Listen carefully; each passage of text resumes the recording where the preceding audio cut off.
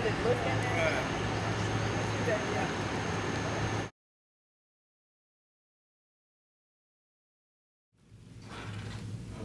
Here at Snapfinger, we have a biological process. That means we use microorganisms to treat the wastewater. The microorganisms that we have here, we maintain a population of around 2,500 milligrams per liter, or 2,500 parts per million microorganisms. And that's to effectively or efficiently treat the wastewater that comes in here.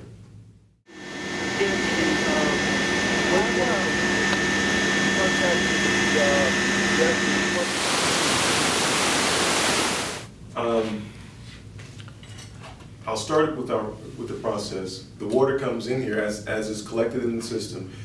It's conveyed here through our collection system, and once it gets here, we have large mechanical screening systems that grab or remove the large debris from the water that possibly has gotten into the water from the collection system or from the residents or the manholes that are around the DeKalb County. That allows the water to pass through 1/4-inch size screens. The screens are then cleaned with large rakes that dispose of the raked material into a conveyor system. That then sends it to a hopper.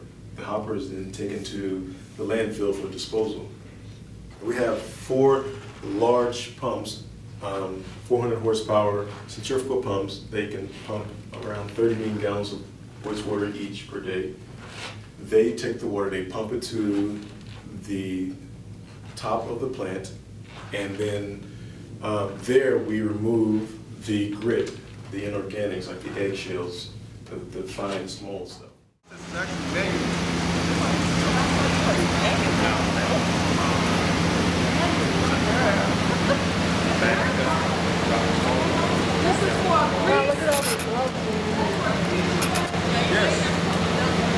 No, this goes down the drain system. It goes into a container and put it in the trash.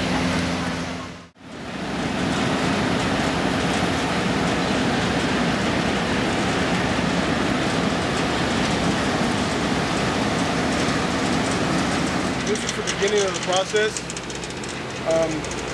Over on the other side of the handrail is where the wastewater comes in from a portion of DeKalb County.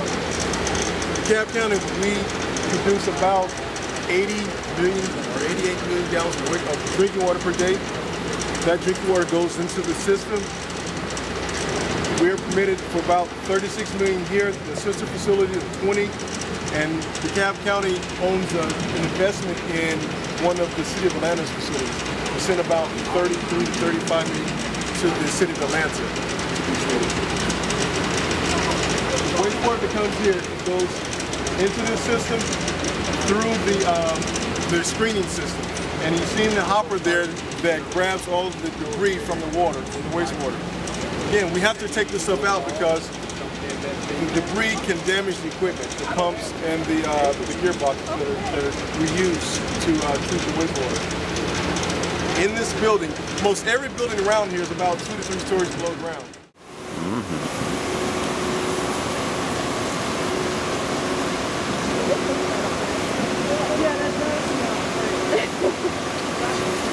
I'm sorry.